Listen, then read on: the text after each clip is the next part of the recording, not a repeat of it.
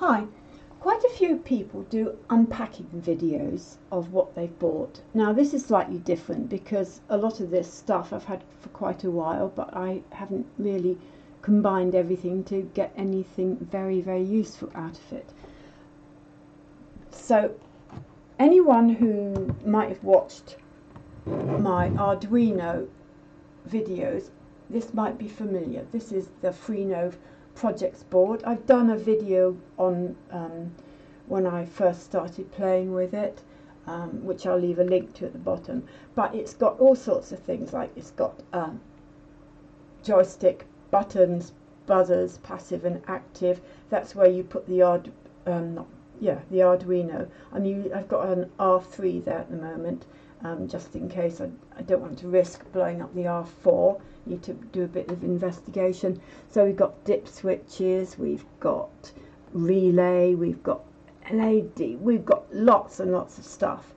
And then as well as that, you get all sorts of things that you plug in over there, including a motor, a servo, RGB LED, keypad, remote control with receiver, blah blah blah blah blah. Anyway, all very useful, but I've done a video on this. But you can also get a version of this for excuse me, the Raspberry Pi, and it isn't quite the same, and all the elements like that, some are stuck on, you don't take off, like the passive and active buzzer and the potentiometers. But button caps I can just steal from the Arduino one. That is actually from the Arduino one. The layout's a bit different, and the main difference is that you don't get the infrared remote control to plug. I don't know where it plugged in.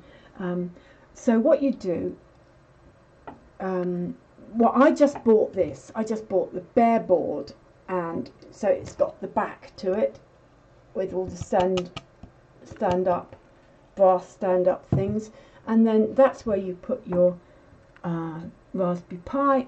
You can put in, if you have a 0, you excuse me, the standoffs are there, so you screw it in like that.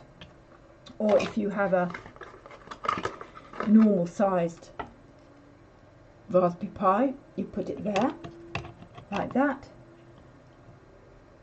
and then what you do is you take your connector, you put it like that, and you put the other end in your Raspberry Pi.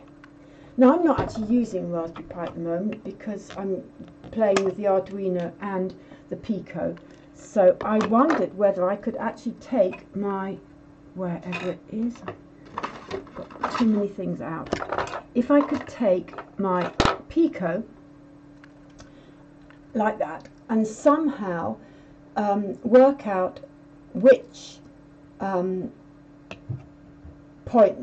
which pin there would go to that pin there. So I was going to try and say, right, pin 16 goes to that, and make a kind of real rat's nest of cables and see if I could use this lovely board with a Pico.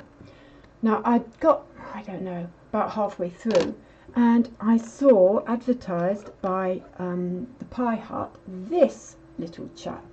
Now this is called a Pico to Pi hat, Pico to Pi hat, and what it does is you plug your Pico in like that, and then you've got all your coloured, don't know if you can see that, yes you can, different coloured pins there, and you plug your cable in there, and then I could plug that in like that, like that, only that's plugged in, or you get the idea. And I thought, that's wonderful, but I realised after there was one major difference between the Raspberry Pi one and the Arduino one. The Arduino there has exposed pins, and the Raspberry Pi one doesn't, which is a bit of a limitation. So I thought, right, what can I do to get around that? So I have this I bought a while ago, and it's called a Pico Decker. And what this is you have your Pico that you plug in there,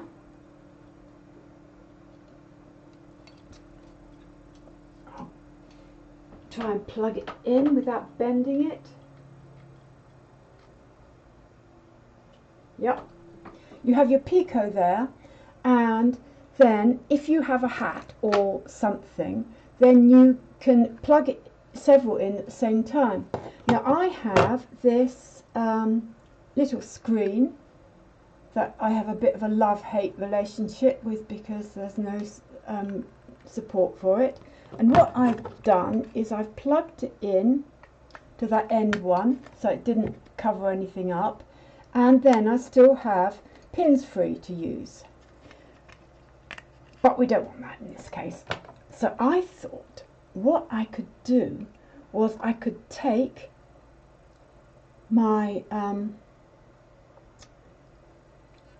Pico to Pi thingy and plug it in there like that, only I haven't quite because I might bend it. And then what it is in. Then what I could do was I would plug the cable in to my Freenove board. I would plug the other end of the cable in. Disaster!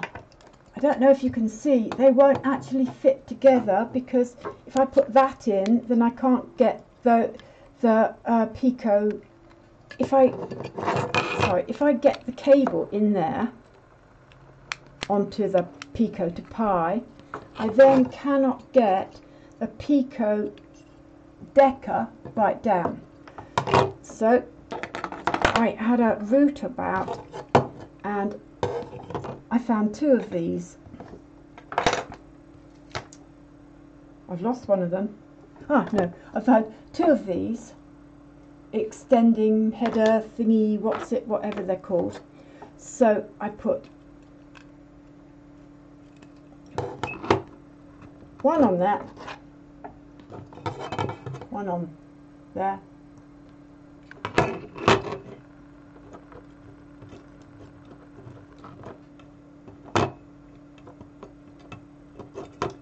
oh, I'm very ham-fisted.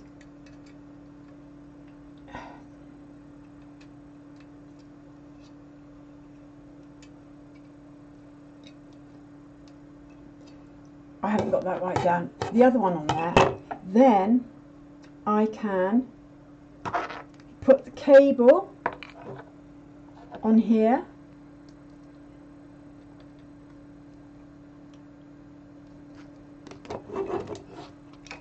Cable.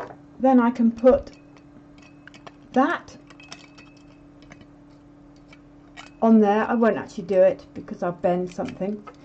And then connect that to my Freenove board, and you have it like that. And that means I can connect my Pico W to my Freenove board. So that means Pico W connected to that, which is connected to that board, and I've got